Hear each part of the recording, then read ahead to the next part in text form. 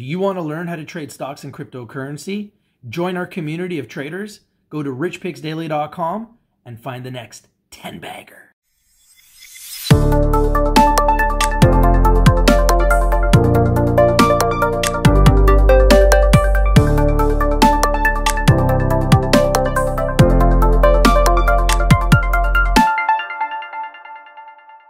Hi, how's everybody doing today? I am your host, Rich, here on behalf of RICHTVLIVE with our very special guest, Brian Williamson, the CEO of Jericho Energy Ventures, Inc. How are you doing today, Brian? Doing great, Rich. Thanks for having me. Hey, my pleasure. Excited to have you on the show. And why don't we get started and you can tell us a little bit about yourself and how you got started with Jericho Energy Ventures, Inc. Sure, would love to. So my background's kind of interesting. I have a legal background, accounting background, finance background, and found myself as a consultant for Anderson, gravitating towards the energy world. Didn't have a directional point when I started my career. So energy seemed interesting, stuck with energy, and here we are 20 plus years later, and I'm still doing energy. Did it privately for most of those 20 years. The transition for me in coming to Jericho was going from a private world into the public world. And, to do it, I couldn't have asked for a better partner in Alan Wilson. So Alan is a 25-year veteran of the public markets. And so when Alan and I were working together on a mining company, he had approached me about doing something in the energy space on the public side. And he gave me all the good things with it. And sort of having been in private oil and gas, energy, and looking at all the things that were going on and the excitement in the public market, I thought, what a great time to do it, because in 2014, when we got started together in Jericho, the tide was rolling out in oil and gas, right? We started the year, but the year fell apart in prices less. And our thinking was let's build this company the right way with high quality assets, with solid shareholder base, and the tide will come in eventually for energy again. And so that was sort of our start. And that was sort of the foundation of Jericho in 2014. Fantastic. And we see oil prices today at the highest in 3 years. So we've definitely seen a turnaround. So, and which was expected. Negative oil wasn't going to last forever. And that was a great buying opportunity. We were calling the buy like left, right, and center when it was negative oil. I was like, when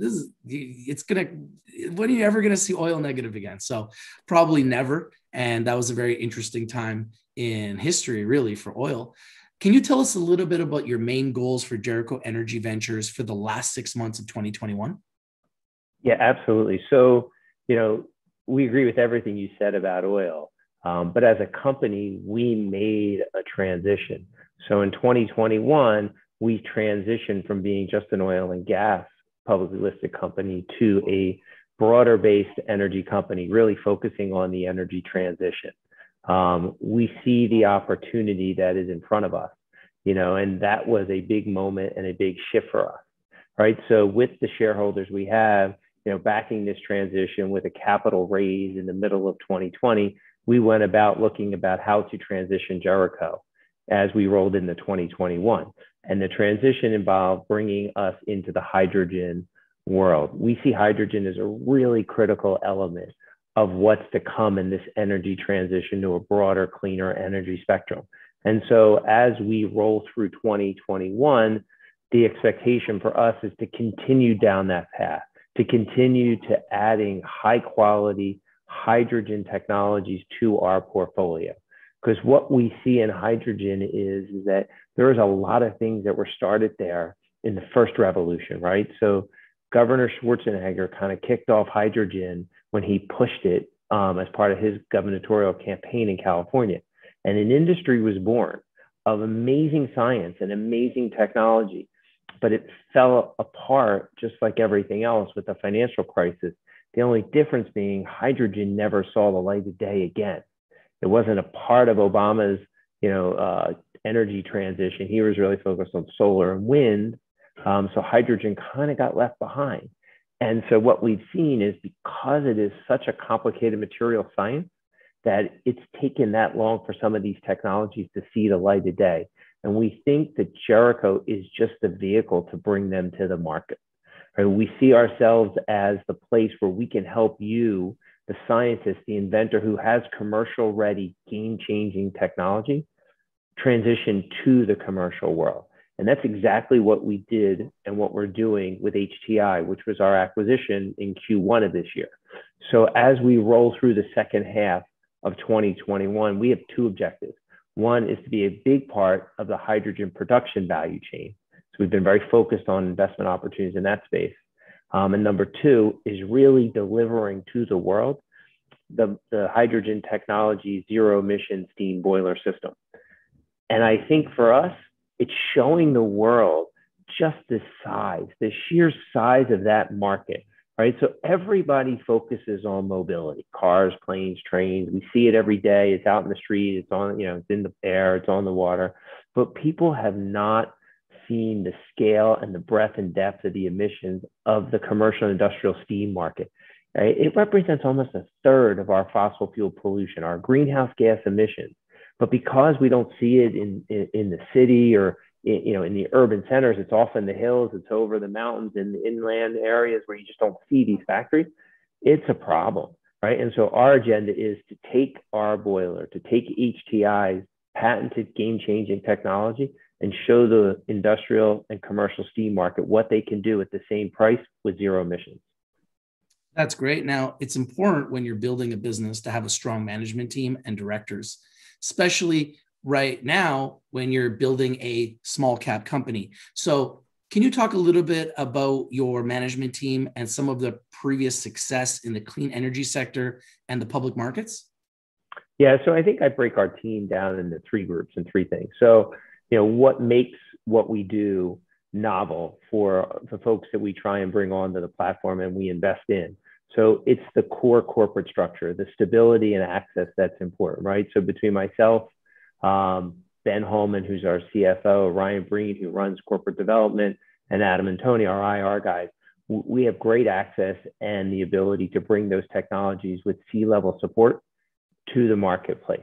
What is the second piece of our value proposition is the technology team that we have assembled. So now most of the things that you're going to see from us have amazing inventors.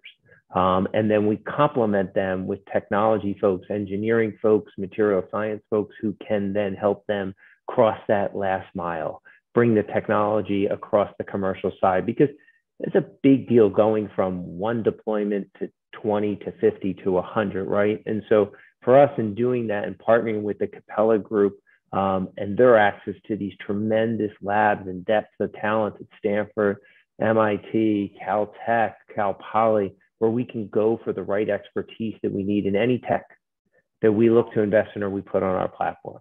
And the third piece I think that makes us unique is who supports us and the shareholder base that we have put together since the beginning and who have supported the energy transition, right? So our shareholder base is led by Ed Breen, who's the CEO of DuPont, chairman of DuPont. His sage advice and wisdom, and having been a Jericho shareholder since day one, really has been guiding for us. You take Ed and you complement him with the Bellsberg family, right? Now run by Strauss Zelnick, the chairman of CBS and head of Take-Two Media. They bring us such wealth of information and knowledge on how to take these microcaps, these novel technologies, and make them multi-billion-dollar opportunities. And then so the thing that you'll see with those shareholders and our others is they're amazingly successful people, all from all different walks of life, that bring just a tremendous amount of support to the company, both financially, obviously, and also from a guidance perspective. Very good. Now, Brian, we know that clean energy space is a major focus for the world, and Jericho Energy Ventures has made some very interesting investments in different subsidiaries. You mentioned a little bit about it. Can you go through these subsidiaries and how much each one will impact the balance sheet as they grow and capture market share? So the first acquisition we made was HTI. Right. So that is our clean to steam boiler. And I said this a little bit earlier. This is a $30 billion market. The addressable market is enormous. And I don't think anyone realizes how much steam is used.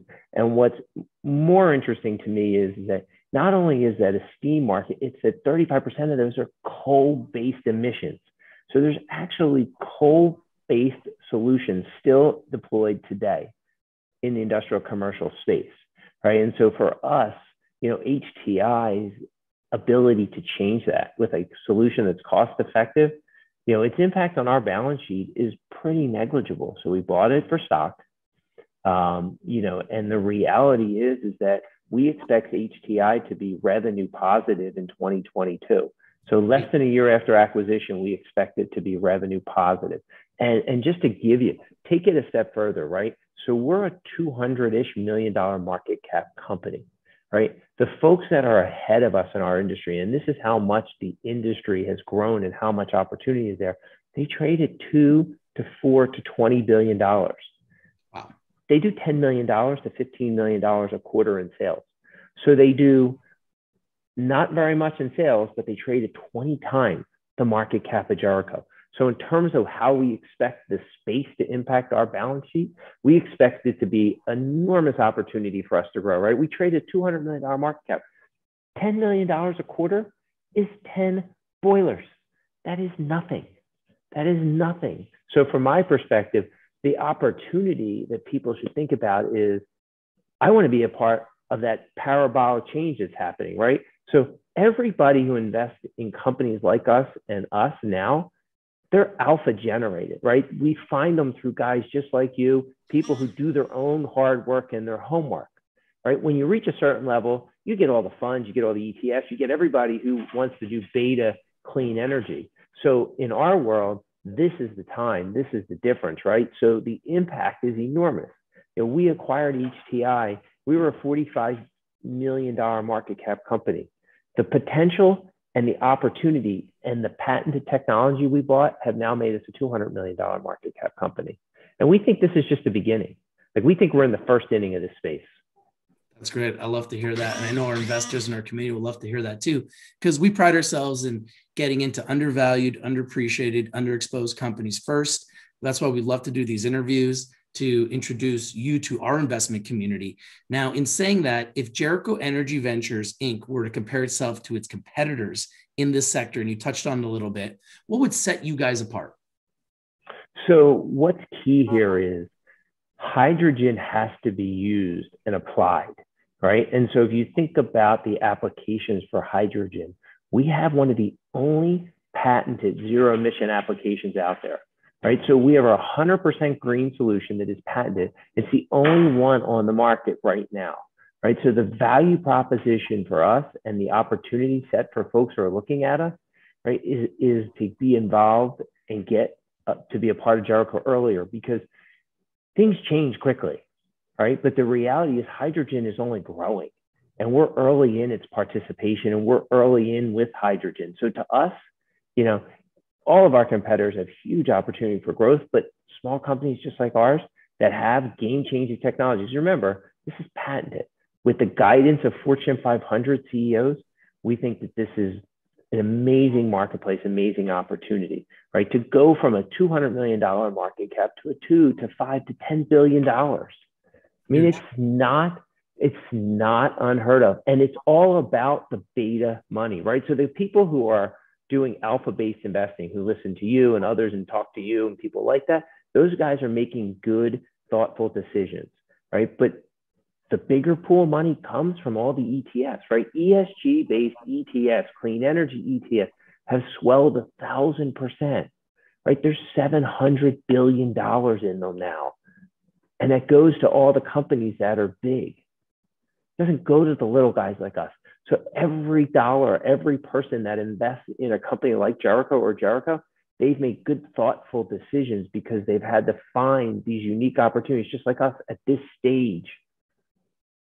It's important with our community to understand the share structure. Can you go through the share structure? I believe you got about 220 million shares issued and outstanding, maybe a little bit about how much is held by management and insiders, and how you plan to attract institutional and retail investment. Yeah, so we are about 220 million shares outstanding, really simple structure, just common stock, nothing else outstanding. So we think about our share structure in this sense.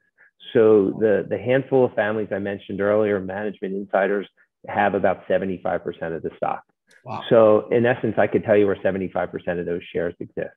And it's, you know, whether it's the Breen family, the Bellisberg family, the Hegna family, the Graves family, the McKennas, you know, all self-made, you know, amazing guys and families that have supported us since the beginning.